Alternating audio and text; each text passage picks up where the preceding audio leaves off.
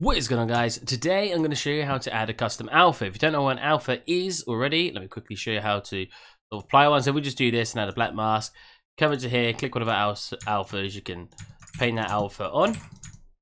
See that? Click an arrow, whatever. I'm going to show you how to add a custom one to your existing list down here.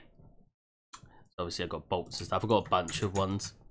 Alright, so let's say we want our little robot guy, there's been a murder, and their blood splattered up against him, right? So, first we need to find one we want. Then we need to correct it, because most of the time, get lost windows, most of the time, this will be black, and then the background will be white, or vice versa. And that, well, vice versa is fine, but that's what we want to change it into. We need this part to be white, and this part to be black. So we'll go to Photoshop. Oh, excuse me. And we no.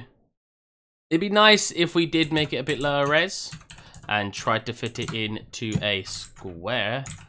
Because it's a PNG, you usually have to save them out. So if we just minimize these guys, pop it on my desktop, bring you back up and drag it into here. Get it in. Ooh, get it in here. Now, like I said, we want to image, just create a new layer, the black go on black, and boom, that's what it's going to be like in your project, or in your substance. We can save it to wherever we want first, but you will have to move it to a certain folder. So if we find the folder first, and we go,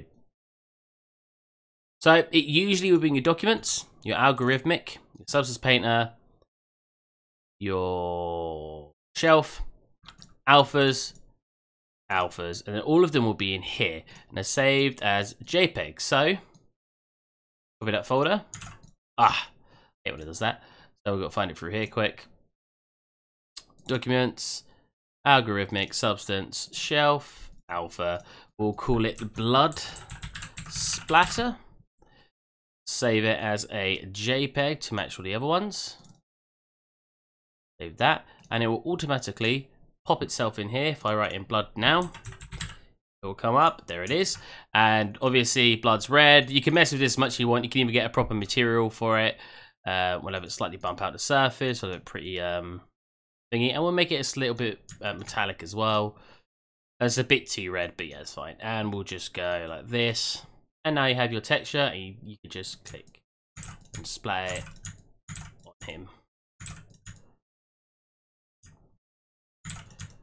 And yeah, that is how you add your own custom. Oh yeah, the metal's definitely not looking right, but that's all I want to show you, just how to add your own custom apps. Alright, I hope you guys enjoyed. Hope some of you learned from this. I hope to see you guys next time. Bye bye.